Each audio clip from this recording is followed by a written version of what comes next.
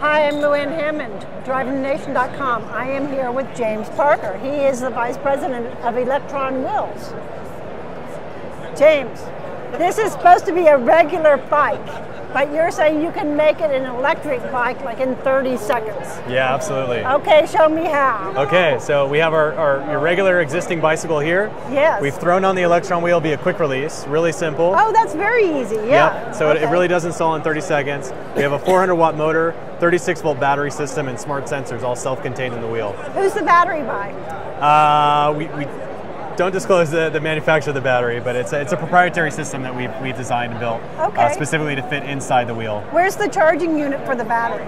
So the charger port is right here on the wheel. Right. So it's really simple. Just plug it in while it's on the bike, or take it off the bike, take it inside in your garage or Regular home. 110. Regular 110. Right. What's the driving range on this? So it'll take you up to 50 miles. Oh, 50? 50? 50 miles. Oh my God. Plenty for your commute or your weekend ride. Okay, wait, how much does this cost? So it's $799. That's great. So the average e-bike price last year in the US was $1,800. So we're coming in at less than half the average.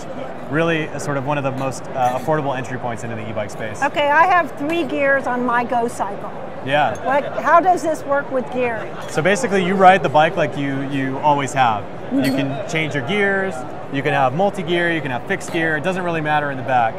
And that's one of the main reasons we focused on the front wheel system for ease of use and simplicity and flexibility. So really, I mean, how it works is we have a wireless pedal sensor here, which communicates via RF to the wheel.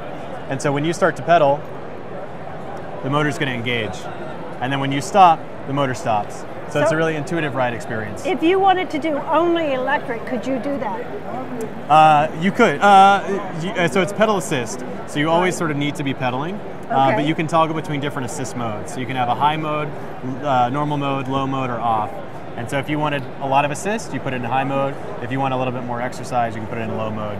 But you always need to be pedaling. That's how the wheel knows to engage or disengage. It also has incline sensors inside. So in addition to the cadence sensing, it also knows if you're on a hill, flats, or a decline.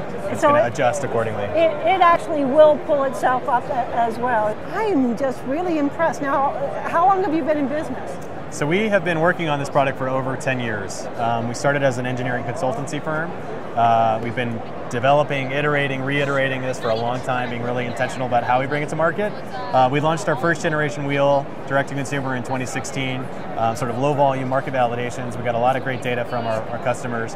We use that data to iterate into the second gen. Integration that we are announcing at CES is with Google. So we're working with Google on an integration with the Google Assistant. And so the idea is that we're taking the experience from the smart home or the connected car and bringing it to the bicycle. So the idea is you'll be riding, have your headphones in, your phone's in your pocket or in your backpack, and you just say something like, "Hey Google, what's my battery level?" And then the assistant's going to tell you you have 50% remaining. You can also ask it to change the assist level, do a few different things on the wheel. So it's really sort of adding to the simplicity of your ride experience. Wonderful, and especially if you live in San Francisco. Absolutely, yeah, yeah. James, thank you so much. Thank you.